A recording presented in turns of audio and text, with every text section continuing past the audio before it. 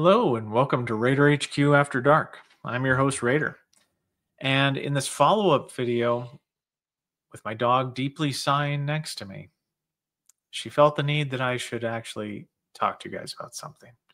And it is about the at least as likely as not 51% degree of certainty that I use. And the reason why my dog felt the need for me to make this video is because she was a little disappointed in me. Because she thought, well, wait a minute. It is technically true that the 50% rule does exist for the at least as likely as not. So why is it that you, specifically Raider, why is it that you keep saying to do a 51% degree of certainty? And I'm glad you asked that. So the reason why I say that you should do a 51% degree of certainty is because of the complacency of somebody that is wishy-washy on the fence. Now, if you have a private medical examiner who is wishy-washy and on the fence, they're going to put out a wishy-washy rationale. And that means that your rationale could be rejected because it's not sufficient to prove or disprove a matter at issue. And that is the dilemma with somebody that's it could be this or that.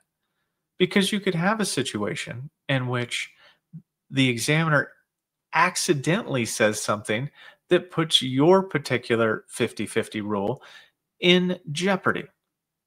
Like, oh yeah, I think that sleep apnea could be caused by jet fuel, but it could be caused by, OSA or not OSA. It could be caused by some kind of genetic disorder or something like that, some kind of respiratory genetic disorder.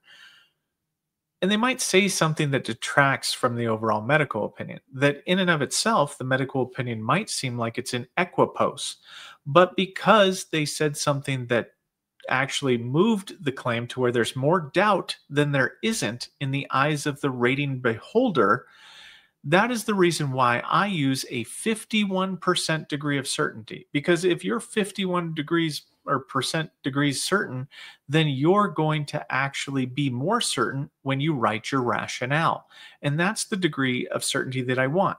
Now, I know somebody's going to be out there saying, well, wait a minute, what about the tie goes to the veteran? Yeah, the tie goes to the veteran unless there's any kind of conflicting evidence, because conflicting evidence has to be resolved. So if the examiner says something that you think is minute, but it could be major in the grand scheme of things when it comes to resolving whether or not the rationale is sufficient, that's why I say the 51% degrees of certainty. Okay.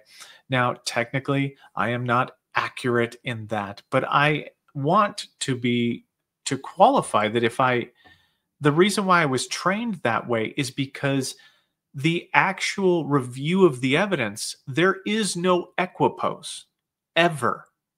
There is, because even them saying it's at least likely as not, they took a side, right? There's less likely, which is no, or there is at least likely that is yes. The examiner took a side. Okay. So this whole equipoise thing doesn't exist. Okay. Nothing's ever an equipoise except when you have one denial that's no, like a denial that's no, and a grant, like two medical opinions, one says no, one says yes. But even then, you have to weigh which one's more probative, which one is more sufficient, provides the most explanation, the one that's medically more complete. There's never any equipoise. So please, I know somebody's going to say like, but you have to do that, and I'm going to be like, okay, but we don't. Right? Evidence review. I've went through this on videos with you guys, right? Is that there's a certain criteria for evidence, but the manual keeps telling the rater that, like, it's not like, oh, like there's no element 2, but he says there is one. The tie goes to the veteran. That's not the way it works. Okay. So the reason why, just to summarize again, the reason why I say 51 degrees of certainty, because that means somebody's taken a side. And when they've taken a side, then they're more likely to provide you with a more complete medical opinion that specifically doesn't just go, well, I tried. I mean, I threw words in there, because my last video about the sufficient private medical, strengthening your private medical opinion part 2, that second AI generated document was somebody doing 50% of the work, right? Like that's the computer trying about 50% as hard. They didn't provide anything about the medical, the veteran's condition. It's not probative. It doesn't prove anything. For this veteran, you could copy and paste that template and give it to 80 different people, and it would be just as equally true for all 80 people, right? Because it doesn't speak to any of the 80 people. So this is why you want to have a 51 degrees of certainty, because they chose yes it is versus no it's not. So they've made a choice. And I definitely, I haven't seen any comments yet about it, but I know they're coming, right? Because somebody's going to cite case law at me or some kind of other thing that they're like, but it says here.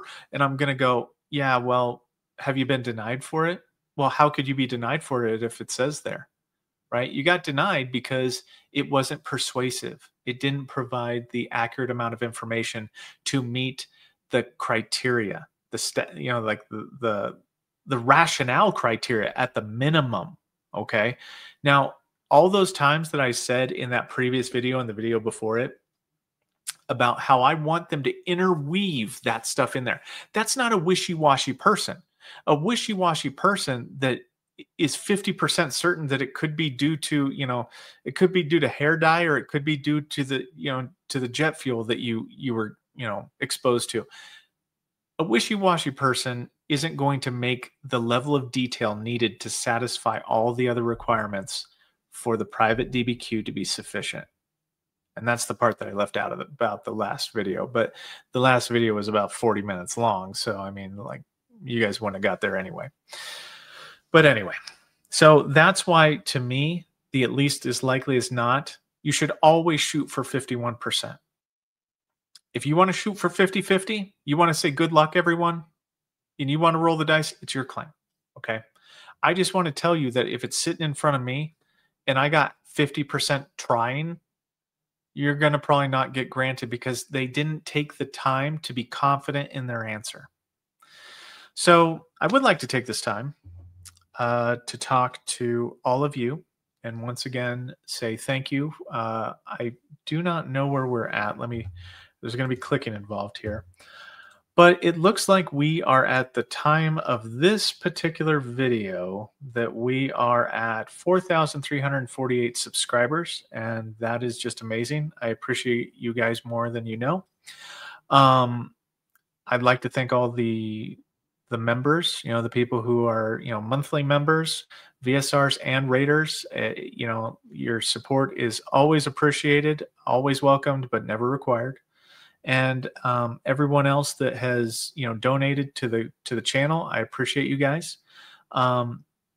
So I'd like to thank you. We're trying to grow the channel to where we're not a small channel anymore. Maybe we'll be like I want to get up to 10,000 subscribers. I know that's kind of a greedy goal, but I'd like to get up there just to be able to spread the word a little bit more, because there are norms associated with this process that it might not be written somewhere, but there are best practices in order to do this, to make sure that it's a knockout punch whenever you're submitting your evidence for your claim, that you get granted.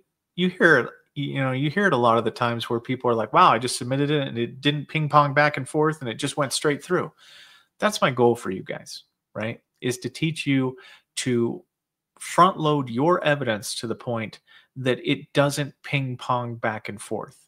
And the 50% degree of certainty, right? That's why I always laugh whenever I see that. It is clear and unmistakable that we have satisfied the requirements. Okay, but you just kind of halfway did it. You didn't even mention the veteran one time. I don't know.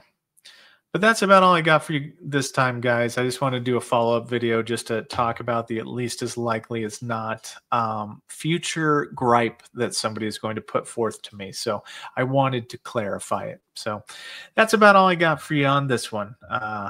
We'll talk to you guys later, and the dogs say good night. So have a wonderful one.